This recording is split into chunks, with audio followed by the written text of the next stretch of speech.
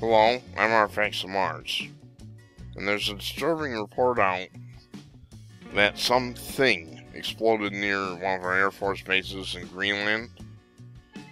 Now, it's near a place called Thule, and I'm going to show you the base. It's called Peterson Air Force Base. It's on Greenland. And apparently this thing exploded right above an early warning radar. And the Air Force is not talking about it. I wonder why that would be. Now, the explosive yield was about 2.1 kilotons. And by comparison, the Hiroshima bomb was 15. So it was basically the yield of a mini nuke.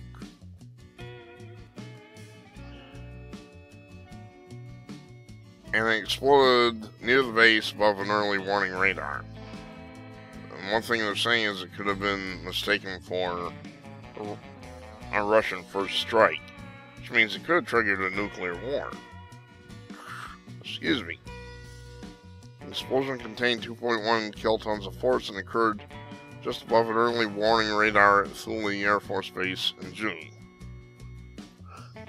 According to Hans Christensen, director of the Nuclear Information Project for the Federation of American Scientists. I'm going to say that again. Director of the Nuclear Information Project for the Federation of American Scientists. The key word there, of course, is nuclear. Mr. Christensen confirmed the explosion in a tweet on Wednesday, suggesting the meteor, and I say that in quotes, could have been mistaken for a Russian first strike. However, the U.S. Air Force did not release a statement regarding the meteor or even tweet about the phenomenon. When contacted for comment, representative for the Secretary of the Air Force Public Affairs told The Independent, "We are not providing any comment on that, except that it didn't impact operations at Thule." That is a lie, madam. Or sir, whatever. You are a liar. Liar, liar, pants on fire.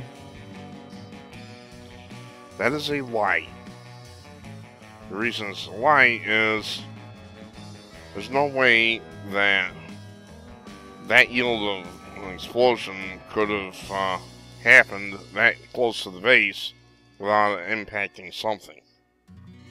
Sorry, I'm sure it rattled some cages, if nothing else. Reporting meteor explosions is not typically a job of the Air Force, so it would be considered commonplace for any military branch to at least acknowledge an incident of this magnitude near one of its bases.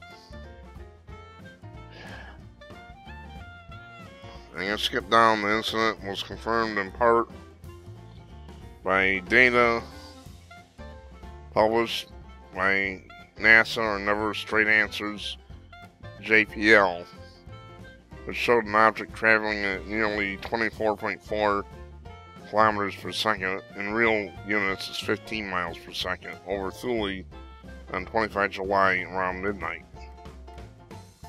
So this didn't happen all that long ago, 25th of July.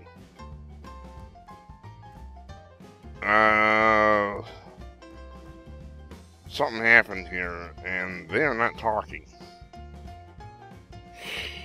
They're calling it a meteor to mollify the public, but obviously, if they're calling it a meteor, and they're not willing to talk about it, then we got a serious problem. You don't just have that type of thing happen near a military base where nobody's even going to talk about it. We're not talking about a rock, fist-sized rock or something. Whatever this was, it was fairly big, and had quite an impressive yield in terms of kilotons. Not as big as the atomic bombs were, but size of a mini nuke, basically.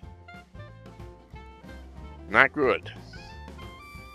And I'm thinking we're not going to get any answers anytime soon. Typical. I'm Artifacts of Mars. Keep your eyes open, there's things going on. Thanks for watching.